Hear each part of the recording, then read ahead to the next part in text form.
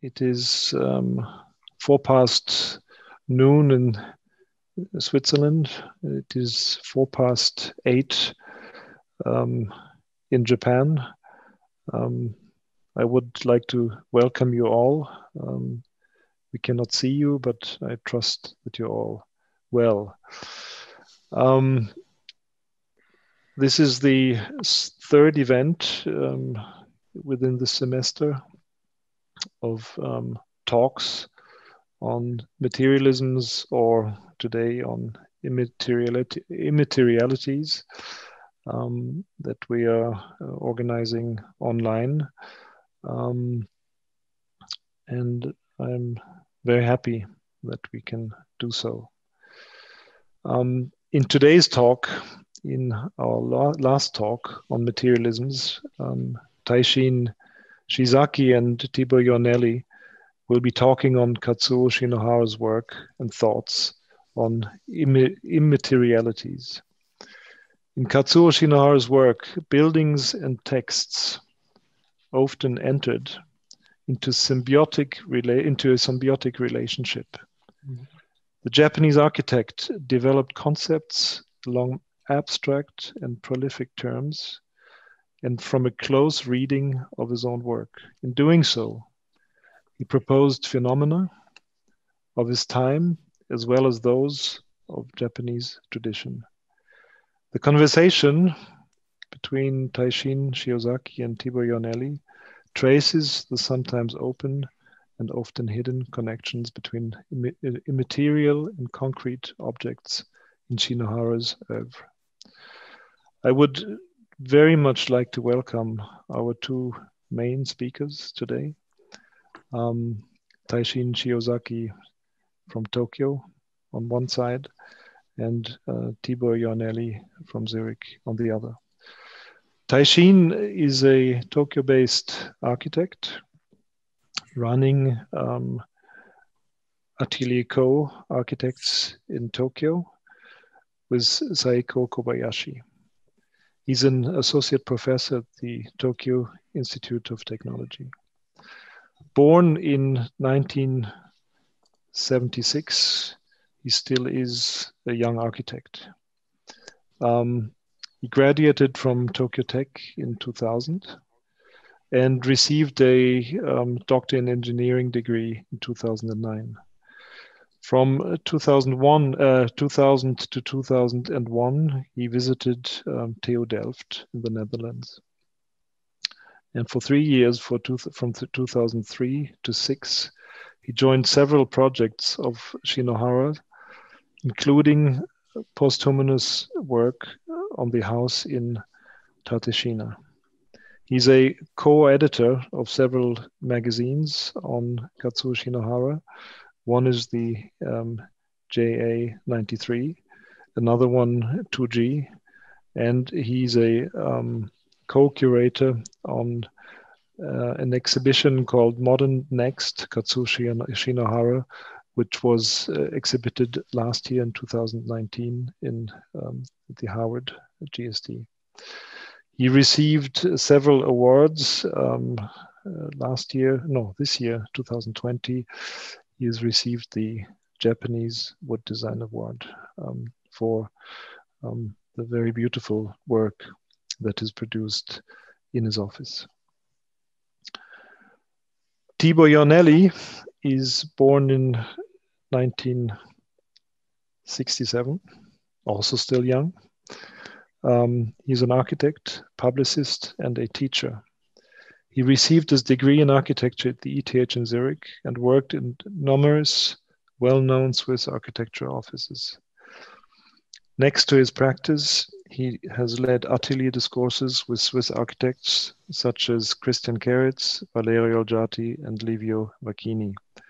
He has published numerous essays and articles in architecture magazines, and he has edited several books. In 2020, just very recently, he has published a book called Shinoharistics, an essay about a house, a book about the Japanese architect Kazuo Shinohara. Joanelly has taught at the Budapest University of Technology, the ETH Zurich, and the University of Liechtenstein. He currently lectures in the architectural criticism at the University of Applied Science in Winterthur, and is an editor of the Swiss architectural magazine Werk, Bauen and Wohnen. He's engaged in several book projects as well as in an architectural practice. The idea is that Taishin and Tibor will give short inputs about their thoughts on the work of Shinohara, and that we will then engage into a discussion, or they will engage into a discussion. And a dear colleague of mine, Annika Seifert, whom you are seeing on the screen as well, and myself will be at the end of this talk, will be moderating your questions as well as getting into the discussion as well. You are most welcome to write your questions in the chat or in the F&A section on the bar on the lower side of your screen. Annika Seifert, just to also introduce her, is as I said, a colleague from the School of Architecture in Lucerne. She's a professor and is responsible, together with Luca Deon, for our studio and focus in energy in the master program. She will be bridging from next year on also into the bachelor program, and I think this is extremely important and something that we're really trying to establish, is to have our teaching staff in the bachelor and in the master program. But this is a different subject. I would like now again to welcome our two speakers, Taishin Shiozaki and Tibor Joanelly, and the screen is yours. Thank you very much for being with us.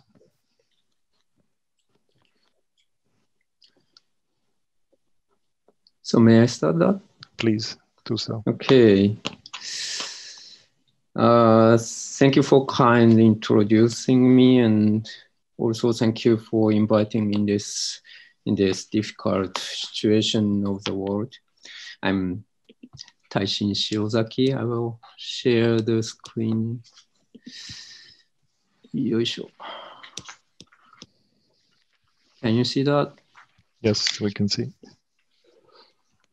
Okay, firstly, I would like to say again, thank you very much for Tibor and Johannes and Annika and Heike and all of other staffs.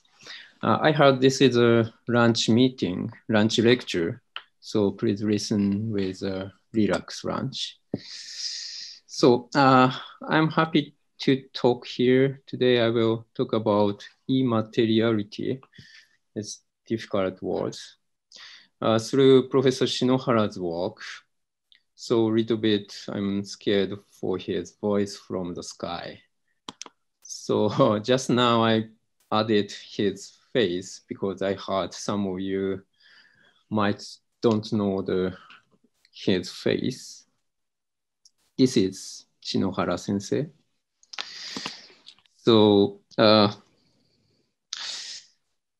topic immateriality sounds difficult, but sounds exciting topics. Today I will talk about two houses designed by Shinohara. Please listen carefully, otherwise my English pronunciation is bad. I thought I will have the presentation after Tibor today, but so that is why I bring Tanikawa house, but he said you are first, so he's very gentleman. So I will talk first. Anyway, very congratulations on the publication Shinoharistics. This is also a difficult word.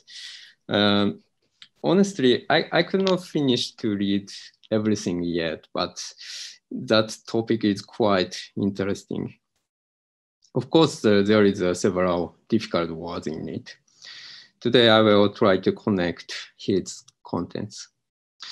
So Shinohara designed 2 residences that features a sloping mound of earth within interior space, like this. This is a Tanikawa house, built in the resort town of Karuizawa in 1974.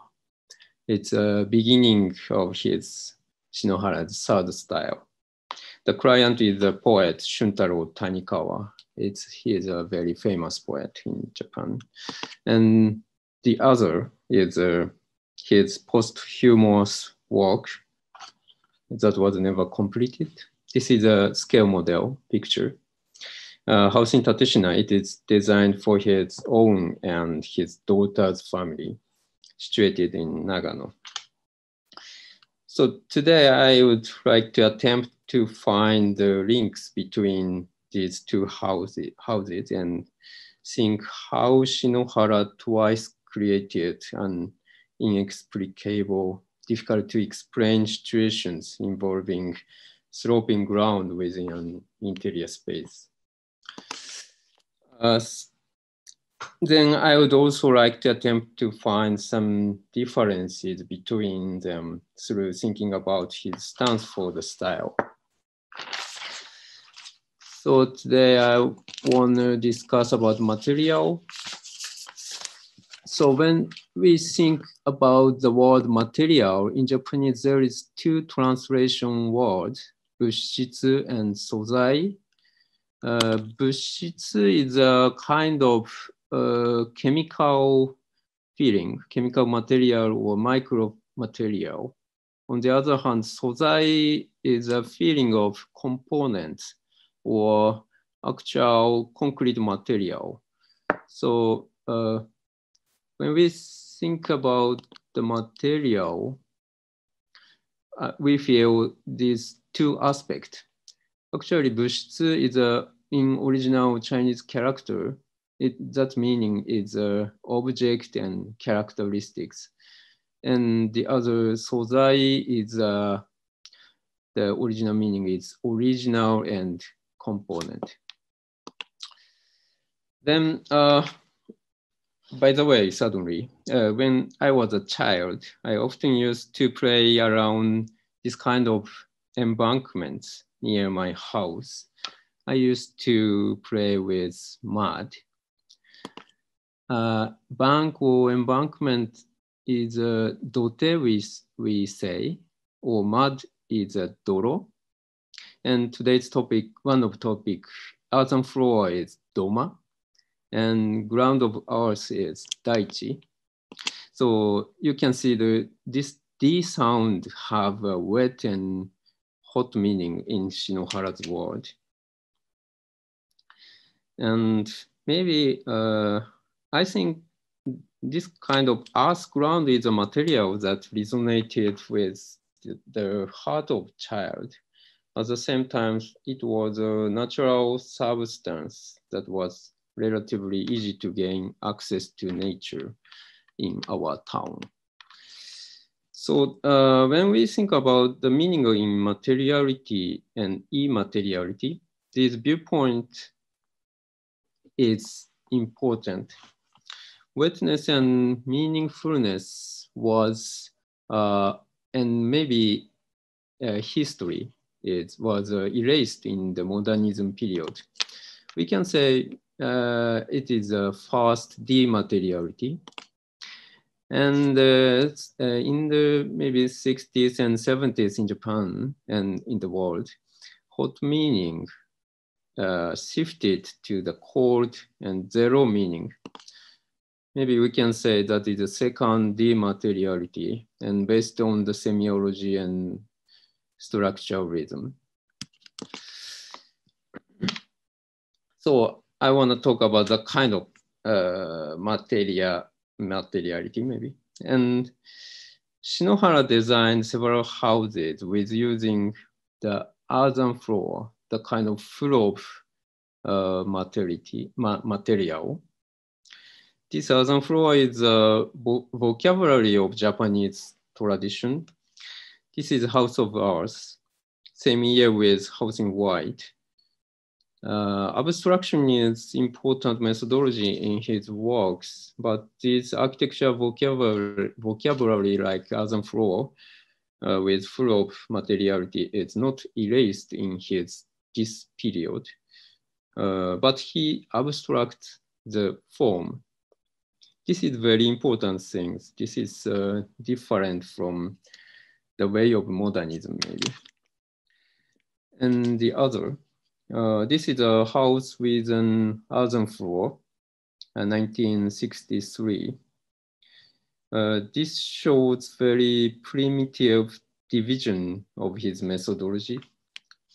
Interesting point is we can find the beginning of Fisher space in this house.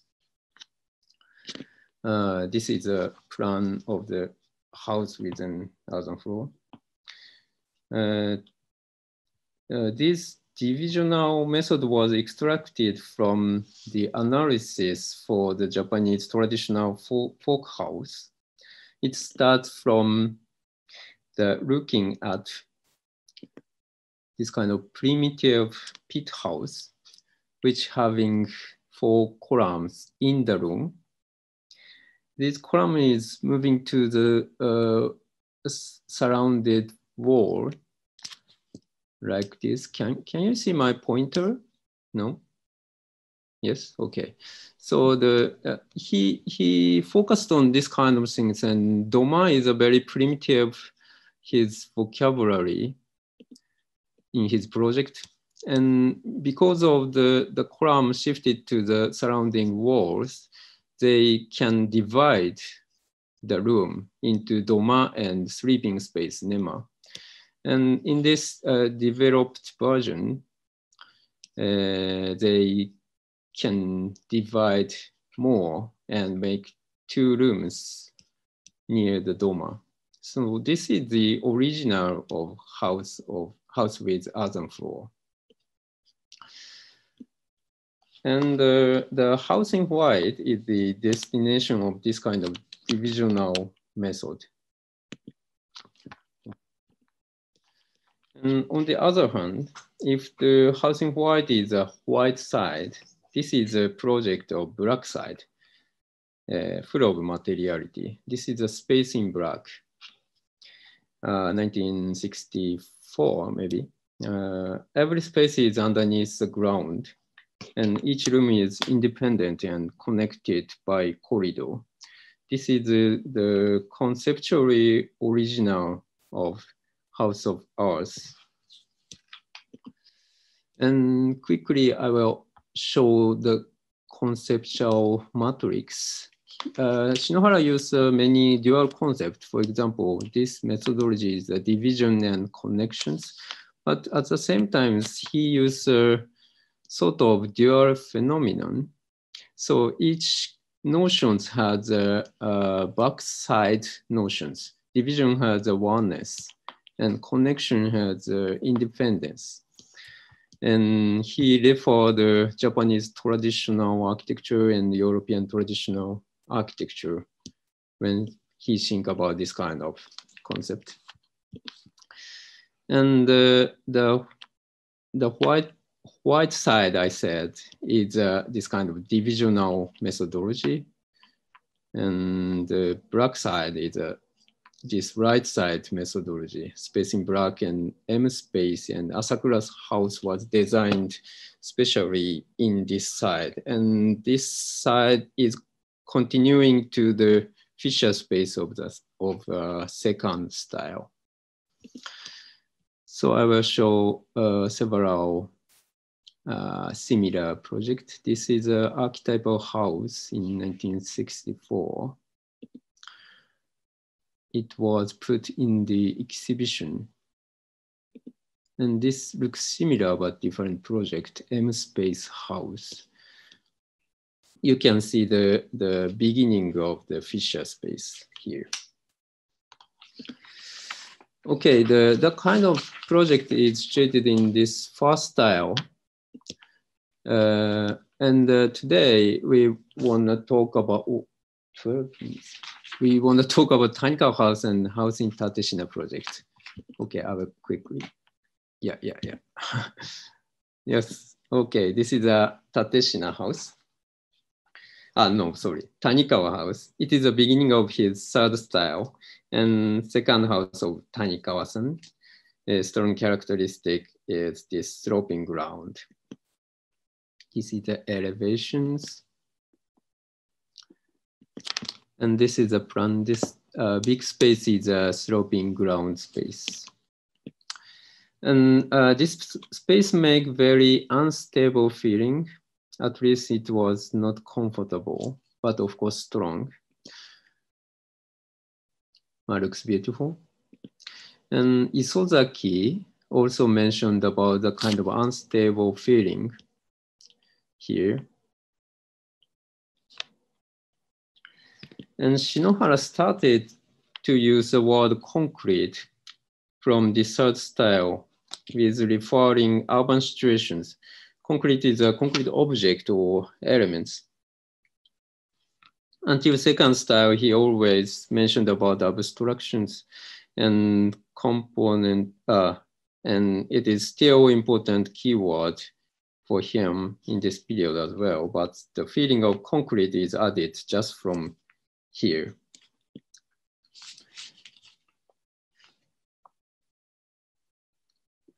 So in his concept, this sloping ground is of course surrounding situations, but it is just an angle here. He thinks about the kind of by chance crash or sudden crash. This is one of maybe transversality. Here I introduce one important person for Shinohara, Kojitaki. Kojitaki is a philosopher and took photograph of Shinohara's works. He's important person when, he imported the semiology or the phenomenology into Japanese architecture field in 60s and 70s. Then from discussion with him, Shinohara just catch the several ideas, for example, machine and 0 degree or naked space, etc. And Shinohara said the pillar is just a pillar, a wall is just a wall. So there is no other meaning. Then he used the word naked space for that kind of characteristics. By the way, you can see this interesting ladder. So there is the original reference. You can see this is the Atelier Cézanne. As you know, Cézanne painted apples, seeing from several positions, from on the floor or from the top of the ladder. So this kind of strange position to see the apple makes several types of apple in the one canvas. So I remember Cézanne's painting when I see the by chance crash of several strange naked concrete objects under the geometric structure of Shinohara. So his view through concrete object is a jump from abstraction, which he deals with in first and second style. This is a house in white, masterpiece in first style. And of course, the third style is connected to his fourth style. This is a house in Yokohama of fourth style. These two houses, House in White and House in Yokohama, are the self-reference works when he designed House in Tateshina, his final posthumous work. So this is House in Tateshina. From 2003 to 2006, I assisted Shinohara for the design of this hut. This is the smallest project for him and final project. This is the elevation. This scale model is exhibited in China. This is plan, very simple and small section and elevations.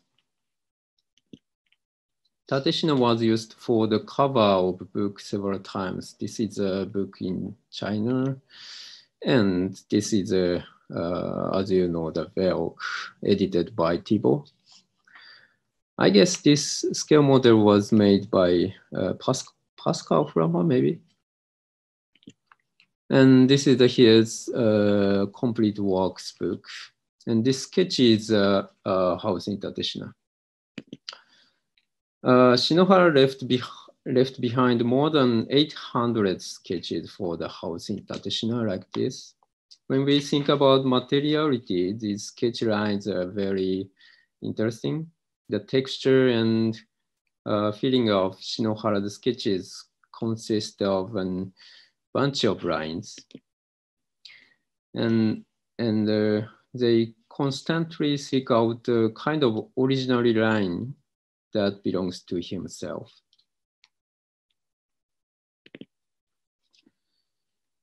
And he also make these different types of sketches. We can point out the discreteness maybe. And this discreteness is connected from the concept of force style. It's very strange sketches from the many directions he drew that.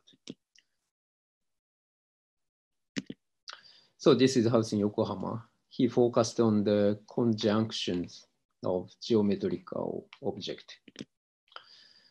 So it is also continuation from the third style. And you can see the same types of operation in house in Tateshina. He always talked to me during the designing house in Tateshina. He referred to context of house in white and house in Yokohama. And he said Tateshina relied on the context of house in white. This is the house in white. So we do not have time anymore. Two houses, both has a sloping ground. There is a 30 years gap. Let's quickly check his text about style in maybe 1 or 2 minutes. So yes, he used the anti-space to jump over the current style to the next. So then when I read this kind of text, I cannot think these two sloping ground in Tanikawa House and house in Tateshina is not same types of meaning or the way of immateriality. He said he connected the context of house in white finally. Then that means this sloping ground of house in Tateshina is more similar to the meaning of the column of house in white, I think. And it make a beautiful circle. I mean, the house in Tateshina is the final project in the fourth style. And in the first style, he referred to Japanese traditions. And I guess finally he moved again to the starting point to refer the mother earth ground nature. Then he made it the abstract geometry. Okay, sorry for the too much explanation. Thank you very much. Thank you very much, Taishin. We would have, I think, all loved to listen to more of your talk and seeing the beautiful projects that you've been showing. But I would like to ask Tibor to continue from his side. We're very much looking forward. So good afternoon, everybody. Good evening. Konbanwa. So you see the slide with Shinoharistics on? I hope so. So yes. Okay. Yes. Great. Yeah. It's a great honor and a pleasure to have the occasion to hold this short input lecture here and to lead afterwards a talk with Shiozaki Sensei. Thank you, Johannes, very much for the invitation, and thank you, Heike, for organizing all this. Thank you in advance, Annika, for somehow transferring the questions of the participants of the webinar to our discussion room. And thank you, Taishin, for accepting the invitation to discuss Shinohara issues here.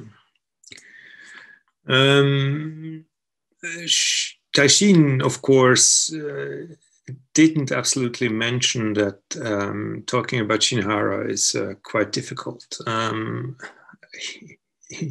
There is one small sentence that when he mentioned that maybe Kazuo Shinohara is sitting up there and listening to a lecture, and he's a little bit afraid of saying something which may be not really correct. But I think it's very important to be, in a way, incorrect, but also stay with incorrect in a way, and kind of a speculation about the work of Shinohara. This, of course, has to happen within the frame of facts and of what we know. Unfortunately, we don't know too much.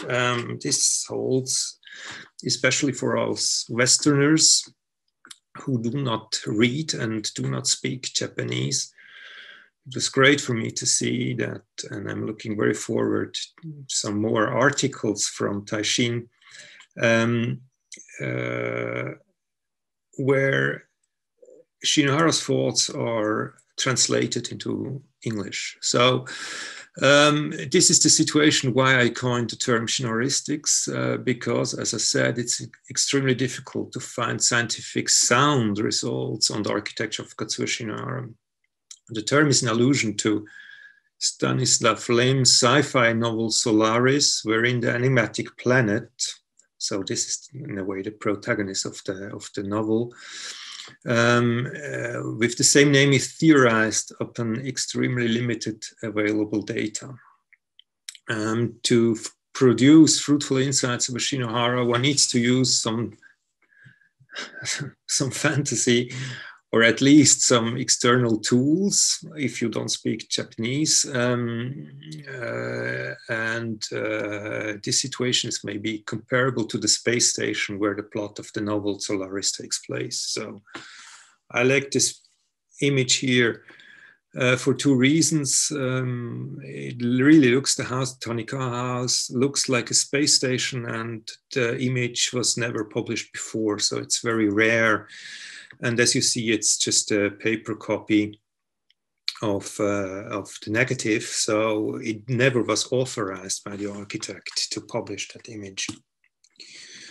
So I choose mainly a philosophical framework to talk about Shinohara. It's first, it's ontology, and second, it's object-oriented ontology. I based my inquiries mainly on two authors, Graham Harman and Levi Bryant. So why? I see two sufficient reasons. First is that the philosopher Levi Bryant was very fond with the concept of the machine, according to the French psychiatrist Félix Guattari and his companion, the philosopher Gilles Deleuze. And the latter played an important role for Shinohara, as Taishin has already mentioned.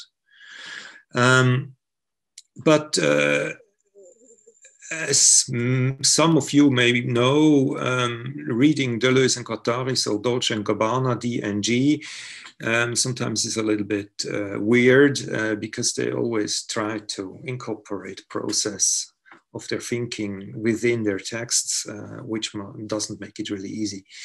A second reason why maybe triple O is suitable to talk about, or for talking about Shinohara, is that Graham Harman has developed a philosophy which is a very rigid system. So, and the interesting thing is that this very rigid system gives space to smooth phenomena.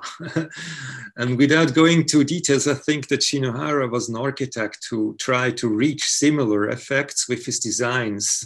He coined rigid concepts and they produced soft spaces. So I see there a kind of similarity in the way of thinking. Unfortunately, we don't have the time to go into details here of triple O. So this is the abbreviation of object-oriented ontology. Let me just briefly summarize what it's about. It's all about objects, as the name says, be it material, immaterial, human or not objects. And it's all about the mediation of yet these objects through other objects. I can highly recommend reading these books. Graham Harman in particular is interesting for Shinohara. This holds because Shinohara as well was interested in objects. He wrote in 1964 that he's interested in objects that perform architectural space. So this performing, this idea of production and performance must be kept in mind. And the second is that the coinage of immaterialism puts emphasis on objects rather than on relations. Maybe some of you know that now relations are quite important in talking about architecture. And Graham Harman wants to change that in a way. It can be, immaterialism can also be seen as a kind of critique and further development proceeding of Bruno Latour's actor network theory. Immaterialism gives an idea on how Shinohara was influenced by his texts. And when I say texts, I mean texts as material objects. Let's say the publication within a book or a magazine, or the paper you hold in your hands, reading it. And of course, it's also an immaterial product, because you can't really grasp what is written in the text. I'll give you an example. The text, "The House is Art," which was written by Shinohara very early, seems to be an object that is extremely influential on his later thinking. So I think it was 1964. And it took about 10 years with Tanikawa House, where the architect really created the house that is an art object. This also holds for the designs of Shinohara, which he in a way seemed to dissect after completion to produce new concepts. So every house influenced the following designs. But as triple O is all about objects, there are also difficulties with Shinohara. Graham Harman teaches at SciArc in California. This is a school which is not really known for a continental or oriental approach towards architecture. This is a project made by Mark Foster Gage, and it's a skyscraper which is in a way assembled from completely distinct entities, completely distinct symbolic forms, completely distinct elements. And it is highly parametric because I think this is the main problem of the architect's reception of triple O, that triple O share similarities with object-oriented programming. And this leads in a way to an architecture like that. But if we look back to Shinohara, here we see House in Hanayama number 4. It's dated from 1980. And this is almost the same, but it looks more like an actual architectural answer to this parametric expressionism of Foster Gage. It's a little bit like Back to the Future when I look at this image. So it's even more modern than what we have seen before, I think. The technical object we see here, or we saw before, was inspired by what we see here. This is a space machine, of course, and the term can easily be transferred, as Shinohara did, to the realm of architecture, as architecture is a thing which is connected or an assembled, or architectures are always assembled from distinct parts. In architecture, an analogous object is not floating in or through space, but it merely produces space. So this is the main difference in the analogy. This is very important for my book because I think that the idea of producing something is creating distinct objects as well. So this, in a logical thought, means that space itself is an autonomous object, like any object that is produced by a machine. So if we speak about space in Shinohara, we really speak about objects. This one we know, we have seen that already in Taishin's lecture. This is Tanikawa House. This is the first design, not the first text, but it's the first design where the idea of the space machine or machine was developed. I can, in brief, tell how this machine works. We see this sloping ground, which was already mentioned, but the space is some kind developed between or created between this sloping ground, which has a very natural expression, and the geometric orthogonal roof and the structure. So Shinohara spoke about the oppositions in his design, and you can imagine like in a dynamo where you have the plus and the minus, and between that you have this movement. So something like really a machine that creates space. Oops. We have other oppositions. We have this large summer space. It was described by the client as a church for a pantheist, and we have a kind of holiday home, a small holiday home adjacent to it, which was described as a pioneer's cabin. Both spaces, they do communicate via this triangular gable window. So somewhere there is also very interesting or an important interface to set in motion this space dynamo. Space here is related, of course, with the movement of a person or of persons. Maybe we could talk later about that. Taishin mentioned that leather, this very strange leather, stems from the atelier of a French painter, and his idea, or his what he says about it, that it was possible for the painter to see objects from above, maybe gives a clue to the term Shinohara was coining when he was writing about his house, the coin of the third object. So this could be discussed later on. Space in the Tanikawa house is produced ad hoc through an assemblage or symbiosis of architectural elements and a person or a human figure. Here, some interesting misunderstandings do occur. This is something I found during the research or the recherche for the preparation of this lecture, because if you have a look at the project from Herzog and Demeron, it's pretty surprised that the Swiss architects didn't come to similar findings when they were invited to contribute in a letter exchange with Shinohara on the topic of virtuality.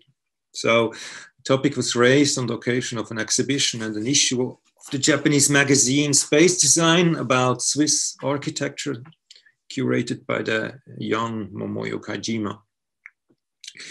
Although Herzog and de Meuron were mentioning the Lego project that is depicted in this slide, the two Swiss missed almost completely Shinohara's point, and they eventually engaged in a discourse about materiality, a discourse with which the Japanese master bluntly declined to enter. So I will cite in a minute about that.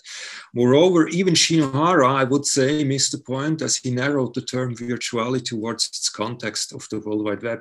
You have to know that in triple O, object-oriented ontology, the term virtuality has, and also in Deleuze, it has a slightly different meaning than it is popular. I think it's worth to stay for a glimpse with the Swiss-Japanese discourse and the beautiful talk past each other. So I will cite first Herzog and de Meuron.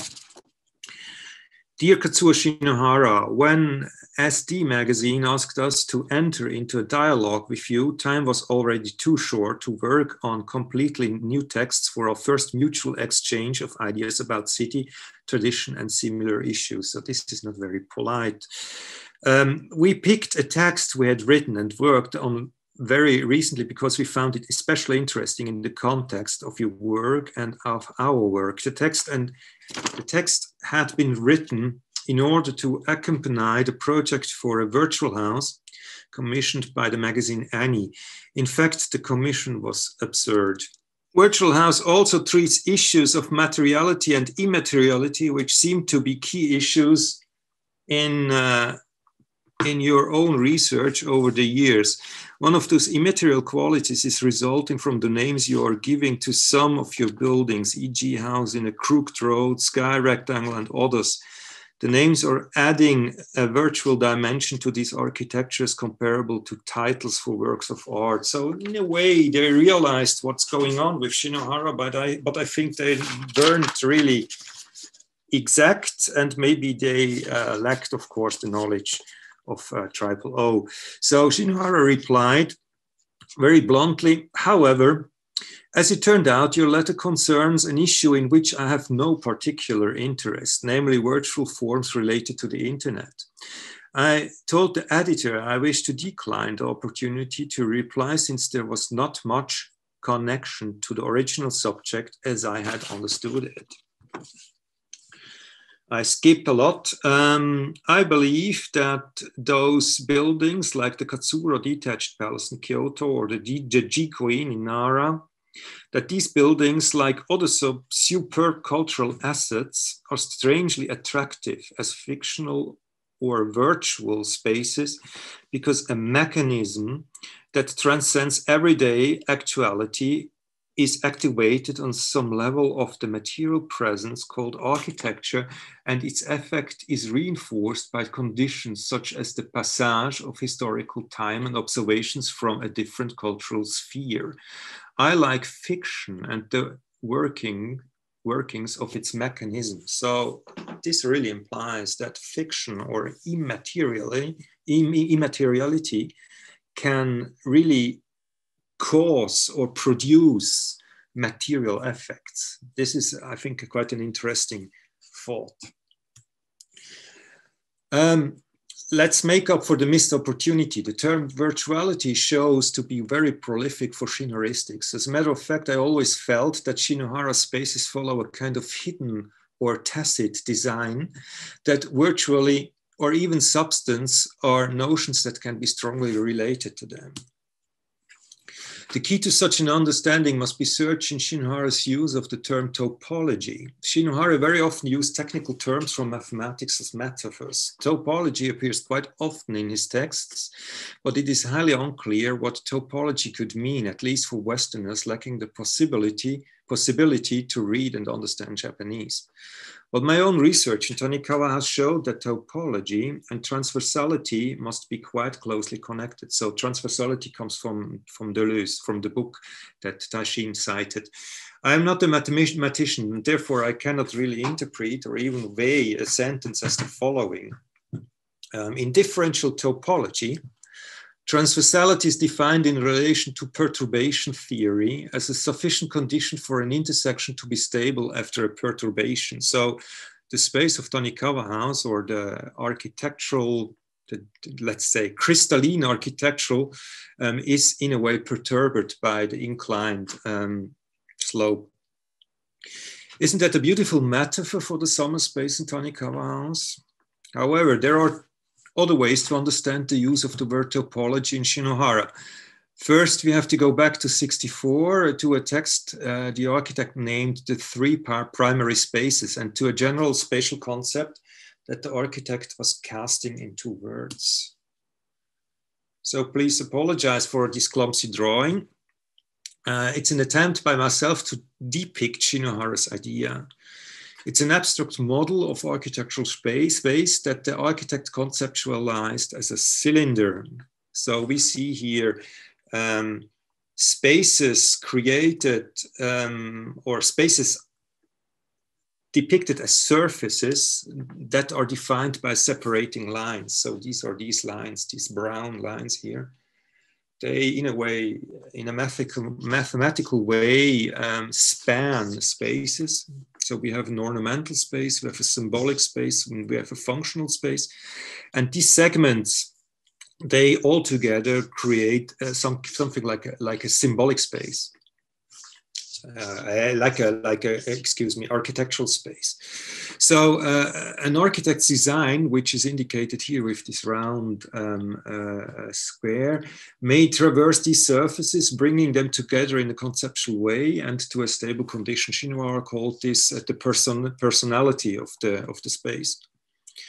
Transversality is already apparent, though not literally. So this came 10 years later. It becomes explicit 10 years later in the design of Tanikawa House.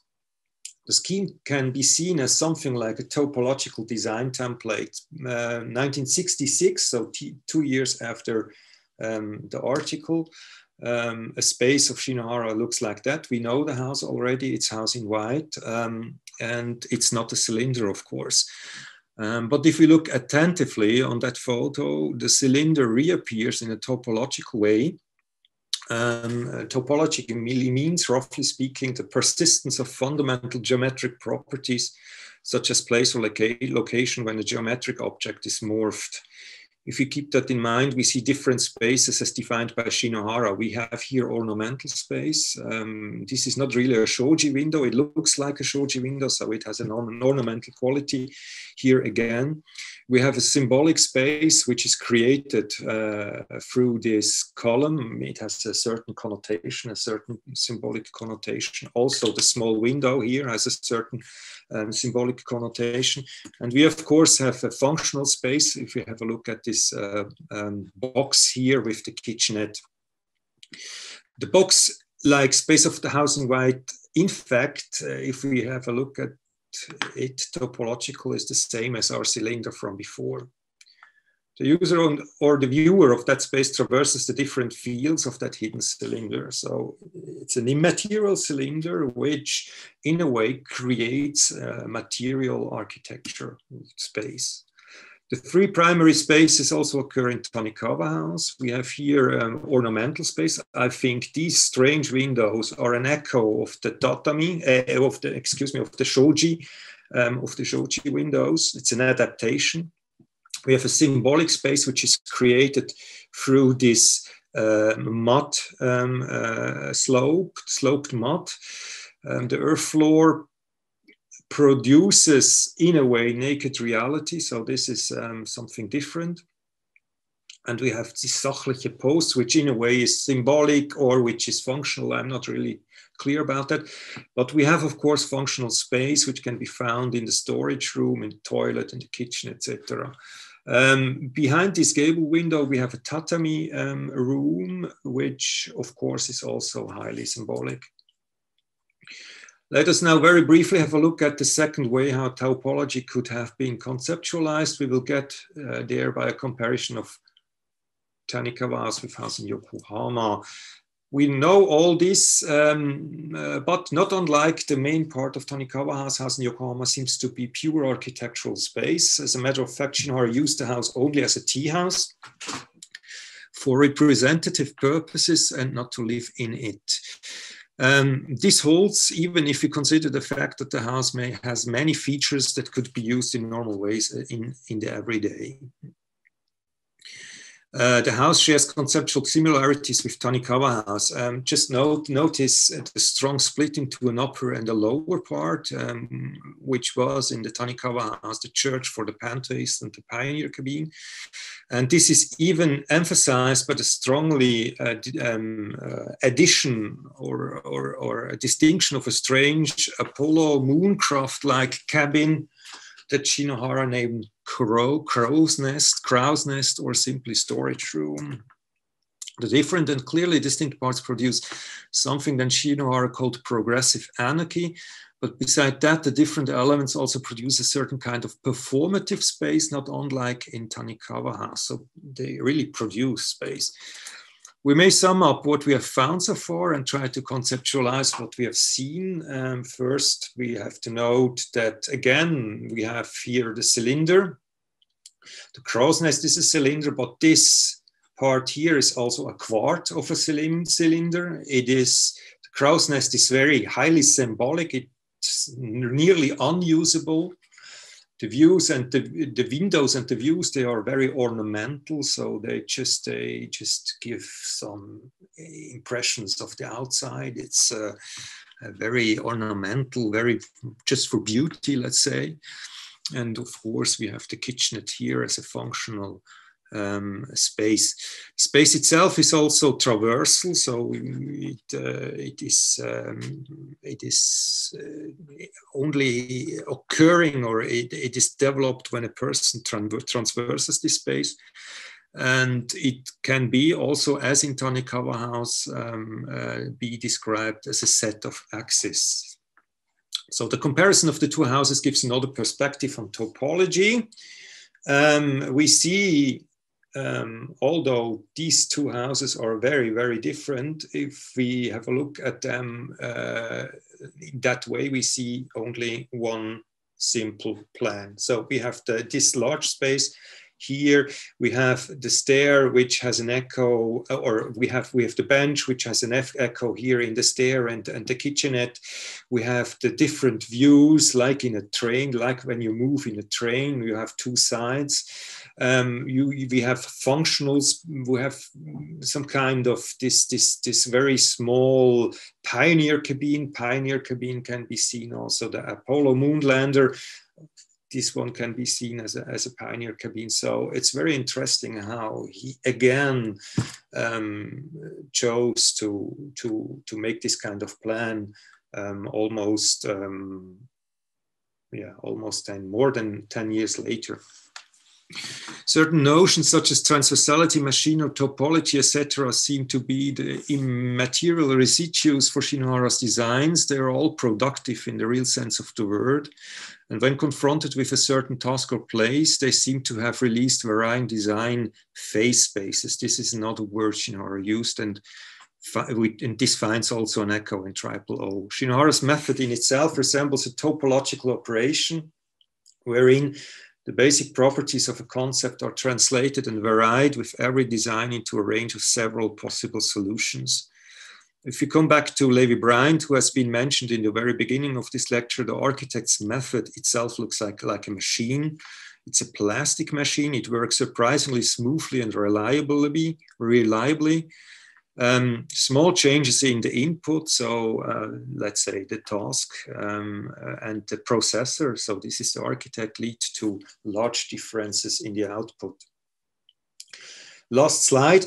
I think this is the only way to understand Shinohara's own separation of his work into style without questioning his own authorship. So he could really change his mind or his designs while staying himself.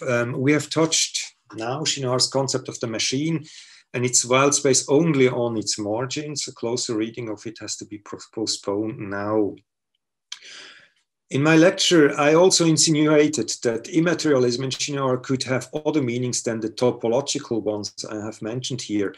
One might think of his latest projects and the mathematical, physical, or even biological metaphors he used to describe them. So we have seen House in Tateshina. But we must postpone this investigation as well. So thank you for your attention. Thank you very much, Tibor. It was intense. And I'm looking forward to reading your book. I think the idea is that you two, Taishin and Tibor, start with a discussion, asking questions, remarking. So may I ask you to do that?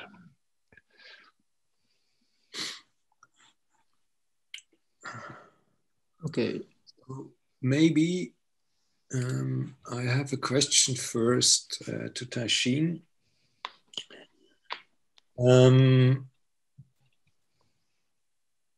I think you wrote your PhD about terms influencing the works of architects.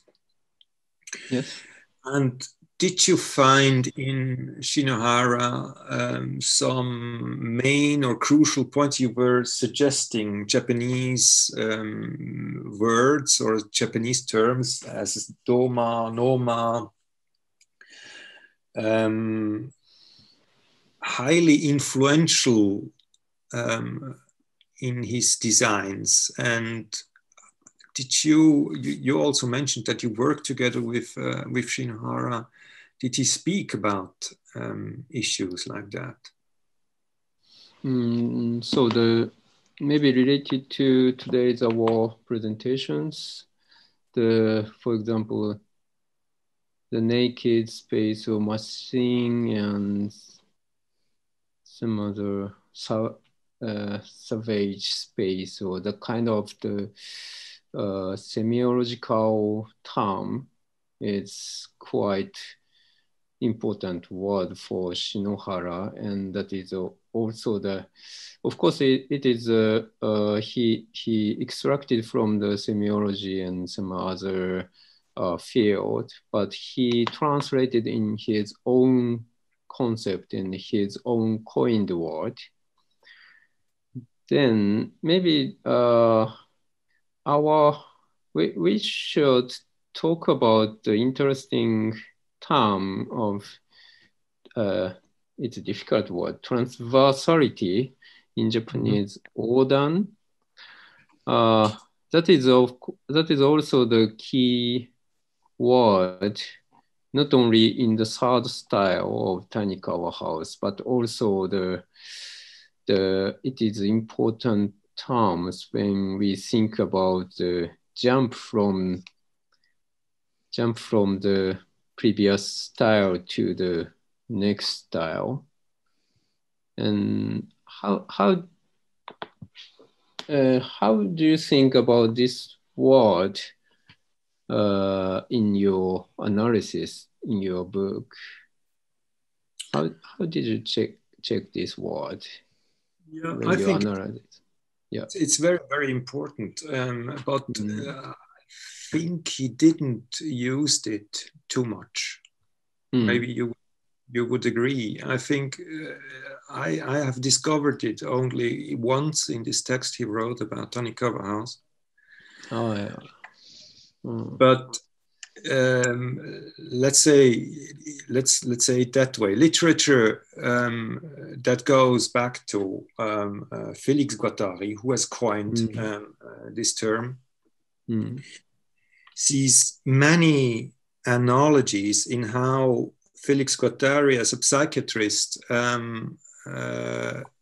tried to relate unrelated things to create something in a group dynamic psychiatric environment, which is comes quite close to what Shinohara tried to reach with his designs. So you also mentioned that in many of his designs, you see something like a detachment. You have different things, they are not really related. And within that, if a person moves through these spaces, different architectural elements are related through transversality.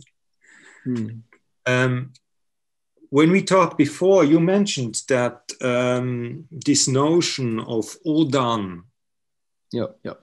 And I Googled, of course, and I saw only crossings of streets. So young children crossing the street. This is odan. But you said that there must be something related to Shinohara. What does that, or to transversality? What does this odan mean? Actually, he mentioned this word twice. One is, as you mentioned, in the across in English, across the naked space, maybe. In the article. When naked space is traversed, when he published the Tanikawa House. Then the other is he wrote an article in his monograph workbook in the previous workbook. Then he mentions 3 transversality is important for him. The one is the cube style. That means the second style. That is in between the first style and third style. The cube across his style maybe. And the second is you mentioned third person, right, in your book. Third person. Third person, yes. Yes. That kind of transversality of third person. And it is maybe quite related to his urbanism.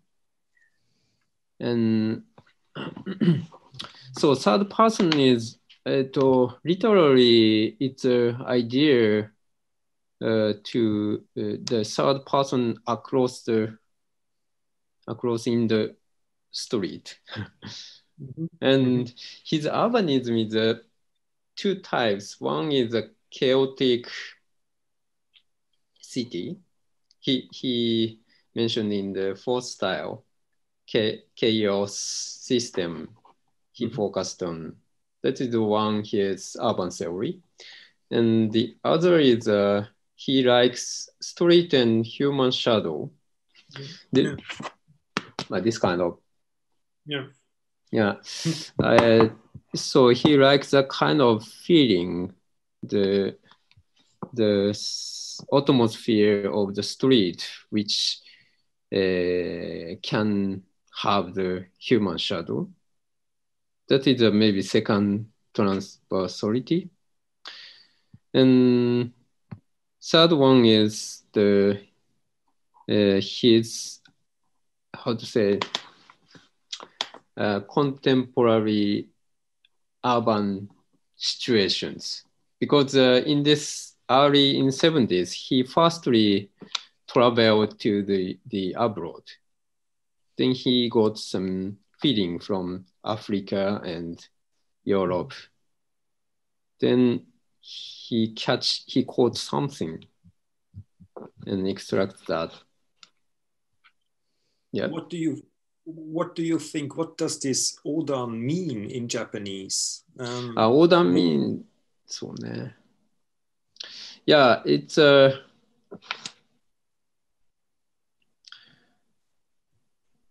literally it's a meaning the cross the street or something. Okay. But in a way, I think this is very interesting because it is a word which is used in Japanese normally. And I think that, as you were mentioning, that the way how people are walking through a street, or how what you summarized under the term urbanism. So the way how Shinohara saw urbanism must have been something very, very important for him. So I think it maybe it was even the idea to create urban spaces within his houses. Would you agree with that? Yeah, I agree on that. And when we think about, and when he think about wohnen, the human and object is a very, I think in his mind, it's a very equivalently exist. So from that viewpoint, I can understand you mentioned about object-oriented ontology. And I was excited when you showed us the comparison between the Tanikawa house and house in Yokohama, because that plan is quite different when we see just on the plan. But maybe the what he deal with the element, I mean architectural element, is quite very similar operations. Maybe in Tanikawa house, of course, the sloping ground is one is a wohnen element, you know, the transversality element. And of course, that is just a object, one of object from the earth. But he deal with the kind of sloping ground as a element or as just a number of angle. And gradually he shifted to use the kind of things as a not architectural element, but a geometrical ornament, as you mentioned. Then maybe in house in Yokohama, there is still hierarchy. There is a main volume and sub-volume, but that's the operation to deal with the object has a similarity from third style to fourth style. I agree on that. How do you think? I mean, it's interesting what you said, that in the Tanikawa house, the angle of the slope was the only thing that he was interested in. I hope I understood you correctly. So this really is also in the context, or can be seen in the context also of this lecture, as an immaterial quality, which in a way creates a very material effect or a material space, which really can be sensed as a space itself. Did you really think that in such an abstract way about architecture? And wasn't he really interested in, let's say, materiality, the quality of the material in light, atmosphere, etc.? This suggests, in a way, that he wasn't really interested in what Herzog and de Meuron call the materiality of the surfaces and things like that. May I just add something to that question, and maybe also Annika and I can kind of jump in, because there's so many kind of extremely interesting aspects you're talking about, and there's so many open questions. Talking about that slope in an angle, my feeling also is that it kind of adds to physicality. Because we as humans, we're, when we build houses, we're used to absolutely flat, and this is what we're looking for, absolutely flat floors. And the floor in somehow kind of disappears because we know what it is like, and we can maybe perceive it as a certain material, we can feel it as being warm or cold or stone or wood. But the moment you start to have a slope, the space seems to me to become, in a house. Of course, we all know what it is like walking on a mountain, but the space becomes like super physical. Mm-hmm.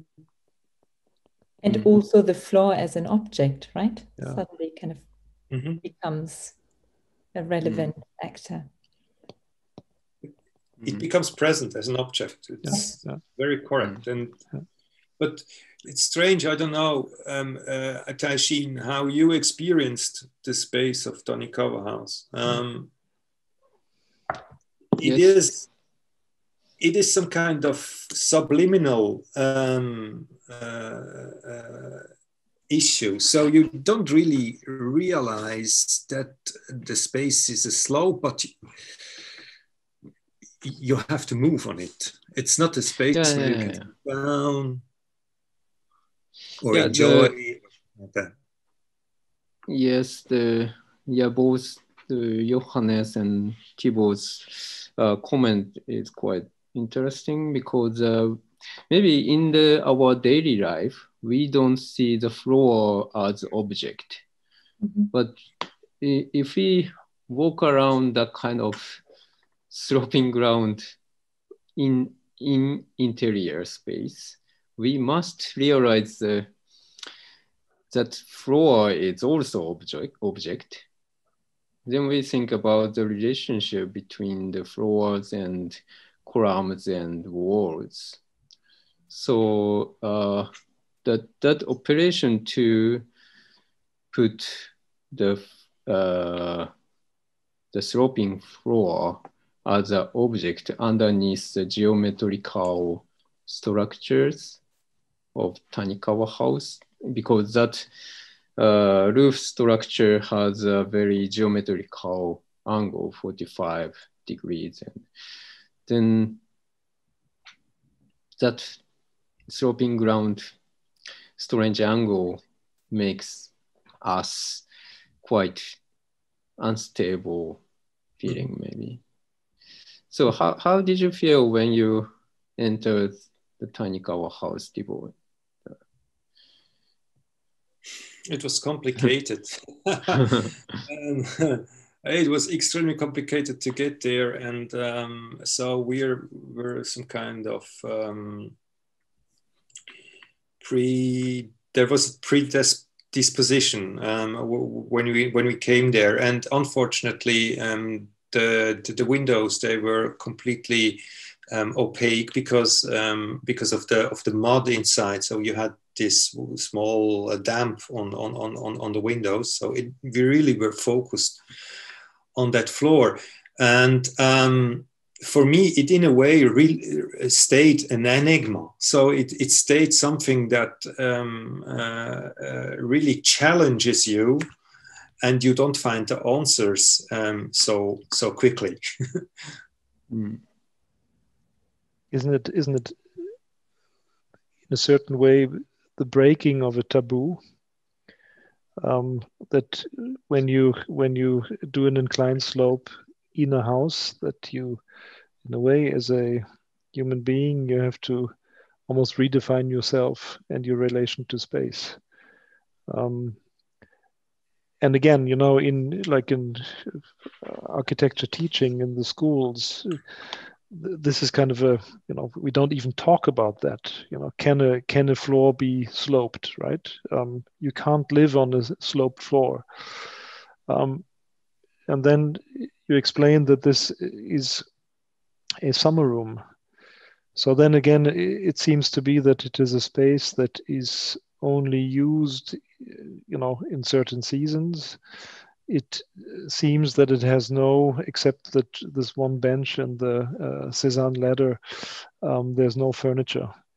So it's about you being inside the space and the space itself. Is that? Would you agree with that? I think so. But it's something more than that. I think it really is a device for estrangement. So if you look at the atmosphere within this space, I was oh, sorry. No, I can't. All these music devices you have there. No, these are so unfortunate. Yeah, let's talk with music. Yes. So the atmosphere inside this space was quite similar to an old barn which isn't used anymore. So you are completely fascinated by the space, but you don't know how to relate to that space because there is something like a connection to lost to the usage of this space. So you really have an opposition. You have the space there, and you find yourself on the opposite. And this, in a way, was not making conscious for me the act of moving, or the act of or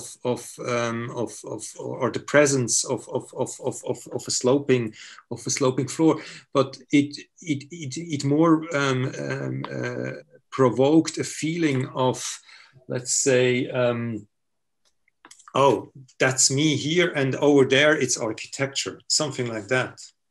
So it is something like, like in a Brechtian theater, when the actor stands on the stage and starts talking about what he's doing. So I really got the information from that space that I am within an architectural object. But this notion of use or function, or in the way that you described it, disuse, is that even applicable to this project? I think I came across the information that the original inhabitant, the poet, to live in this house is not actually using it anymore. But from how I understand it, he was never going to use it in a functional way. It was more a house to house maybe a feeling. Maybe the use in itself was that of a feeling or of an emotion of a space that reflected the needs of the user rather than a functionality. I read that the client's description for what he needed was actually a poem, not a functional brief. I mean, feeling was a word that Shinohara often used to describe his spaces, that they evoke strong feelings, or that they evoke kind of presence of something. It's also a term that we come across a lot in our collaboration with a different Japanese school, Kyoto Institute of Technology, who we're working with in this semester. And this, to us, is often, we are not used to that, right? To talk about feelings in relation to spaces. We often shy away from that. And I couldn't help but notice that also you, Taishin-san, you talked about feelings when referring to, or emotions when referring to Shinohara spaces as well. I'm not sure it has become the good answer, but maybe Shinohara's idea about the function is quite unique, and it's different from the general usage. And the Tibor mentioned the three elemental words: the symbolic space and the ornamental space and functional space. So that shows the meaning of functional. It's not a function of the functionalism, maybe, And so, I wanna ask Tibor about the cylinder scheme. It's quite interesting way of thinking. Actually, the Shinohara said, let's stop the roulette and to see these three words, symbolic, ornament, and functions. But I want to ask Tibor, why you use this kind of, how to say, the cylinder scheme with a spiral kind of arrow in the timeline. And also I want to hear the relationship with the word topology you use. Is there any relations? I would have to check if he already speaks of topology in this essay or in this very short, no, it's quite a short article. I think two pages in Shinken. No, it wasn't in Shinken. It was in Japanese art. I don't remember where he was. So he doesn't speak really about topology, but I know that he was interested in topology. This is for sure. He mentioned the word twice or three times in the available English texts.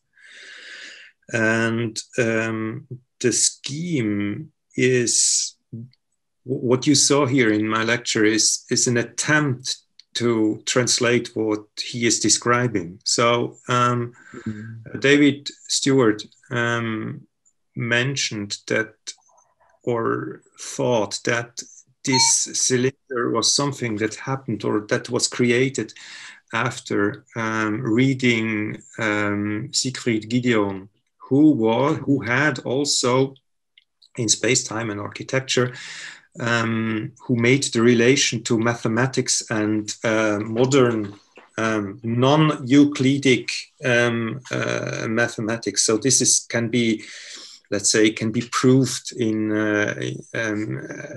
this relation can be proved because Shinohara really wanted to conceptualize architecture, maybe in the way how Gideon did.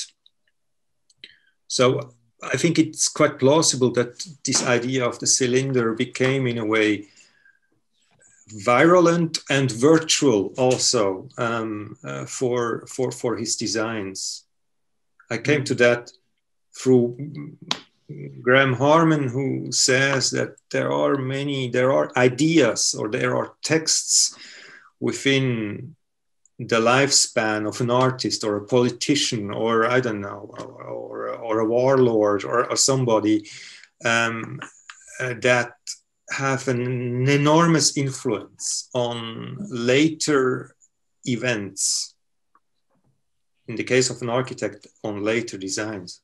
So this was the concept behind the attempt of translating Shinohara's words into a drawing.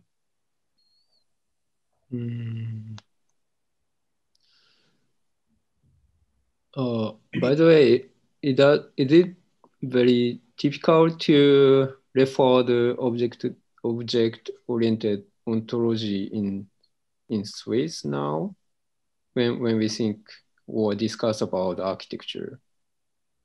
No, not yet. No. I have heard like this connection between architecture and this theory for the first time. I found it really interesting, but I think that is discovery.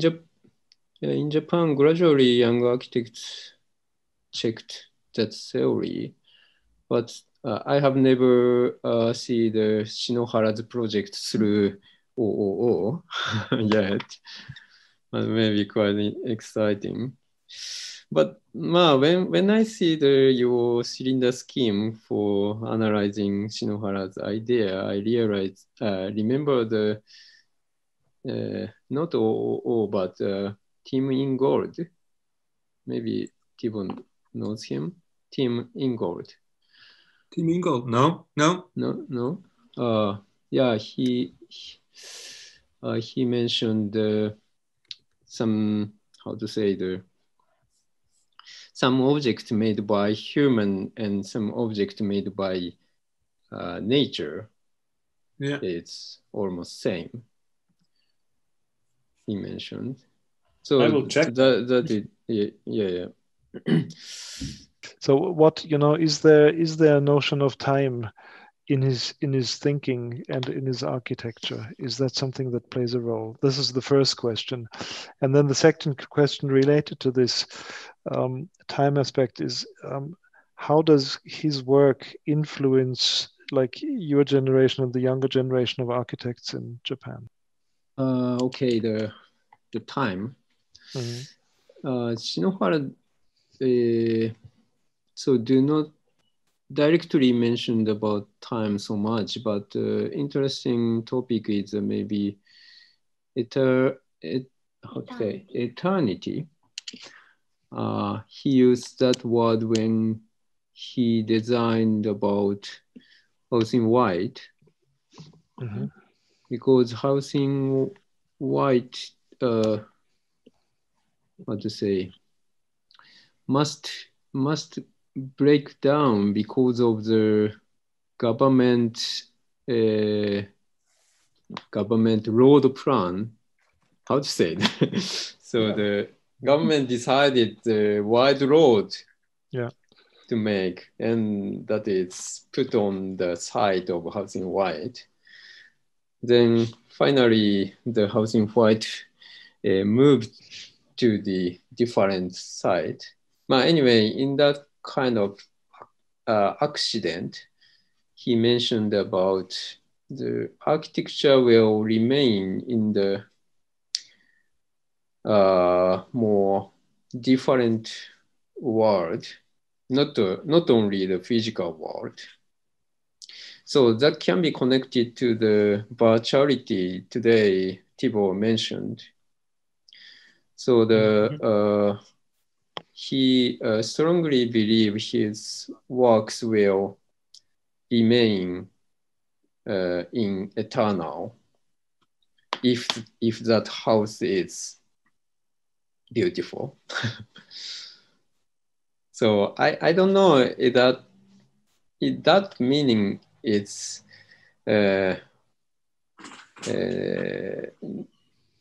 how to say, it's related to the materiality and immateriality or not. I'm not sure that, but okay, I will. Yeah. Yet at the same time, when we speak about time, Johannes, we discussed this earlier, eternity kind of points into a very distant or a future that will never happen. Whereas the notion of time, I think in Japan, the concept of the past is also very important. And even though you say, Johannes, it's kind of fallen out of time or very timeless, traditional, essentially very Japanese spatial concepts play such an important role as well in Shinohara's work, don't they? This simple and complex idea of the doma, for example, is a very traditional element as well, is it not?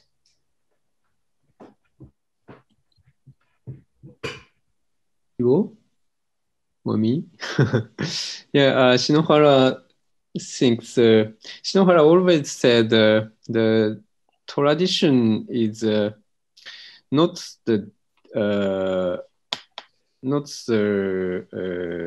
final point. It's just a starting point. Exactly, yeah. Yeah, but maybe we, generally, many persons check the traditional things after we becomes the late period. Our parents and grandparents always see the traditional things. But Shinohara always mentions we must see the traditional things in the beginning point. And he gradually changed his style to the more, how to say, shifted to the something looks not related to the traditions. Maybe there is some, his stance to the time is in the kind of things. And the second question, his heritage to the younger generation of contemporary architects in Japan today. Sorry? Has his work, has Shinohara's work yes, got a strong influence on today's practice of young architects in Japan? Yes, as a standing point of me, I have to say the yes.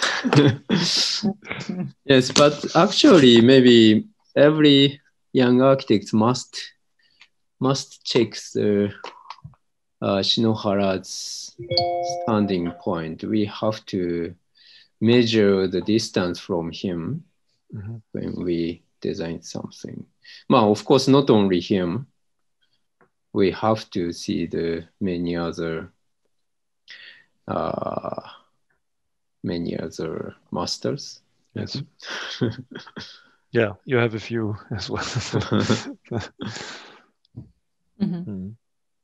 Johannes, we didn't receive any questions from the audience. No. I think they were all intimidated. If there are any, you would have to type very quickly now, those who are still with us.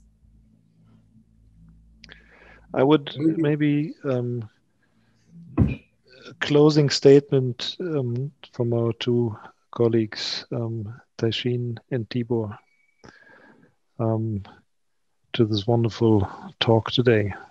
Tibor, into the cold water. Maybe I could try to answer your questions, both of them, because if you look at his architecture, in a way, it is quite strongly bound to its time. So, not in concerning some forms or concerning some concepts, but much more in the way how it is deconstructive, how it is experimental, how it is trying to sense or trying to get to the margins of architecture, I think. So this is very strongly related to, let's say, the 60s and the 70s, maybe also the 80s. But you were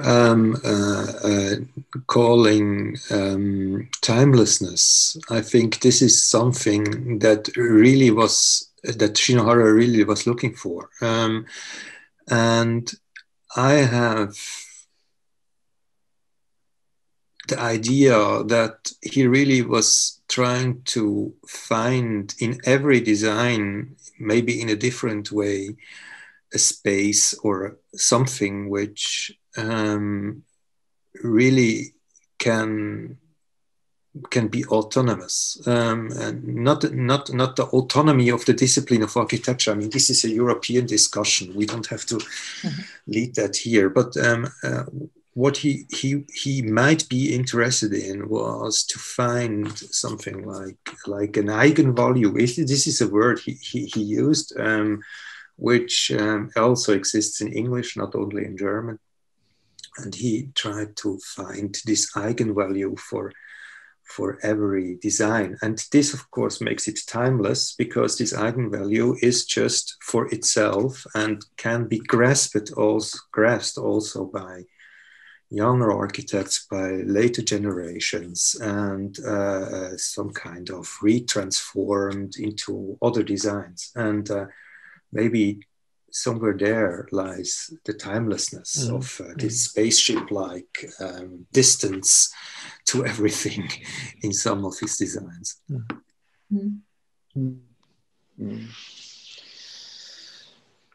So this final comment? Yes, please. So maybe important things is when Shinohara deal with the materiality, he always think about immateriality. And when he thinks about immateriality, always he see the materiality. So maybe the materiality and immateriality is the both we have to deal with, because that is both side of coin maybe. So that kind of so Shinohara used the word dual phenomena or something. So yeah, material is very charming things, and immateriality is of course the also the very exciting abstract things, but we have to see both sides of that, I think. Yeah, thank you. Very good, thank you. Annika, would you like to? Yes. Yeah. Then I'm just going to make an observation, and that is this concept of naked space, which I actually read in a different source. It wasn't maybe so much talked about today. This idea that in the Tanikawa house, a column is just a column, and each element is just what it is. It is basically meaningless, or that is the intention. The sheer paradox that we can spend hours, years, lives, books discussing the meaning of this meaninglessness is right. This is a funny paradox in a way, and I'm just curious. This is maybe not a question that needs to be answered, but I'm just curious, and maybe it's a little bit of a blasphemic question, whether this is an intended ambiguity, or whether this is really a fruitfully failed experiment that can lead us on as sort of following or observing architects in experiencing Shinohara's architecture. I would say we leave this as an unanswered question. And maybe we will get the answer at another occasion. Before I thank you two, I would really like to thank those whose names we can see, but who are in the dark.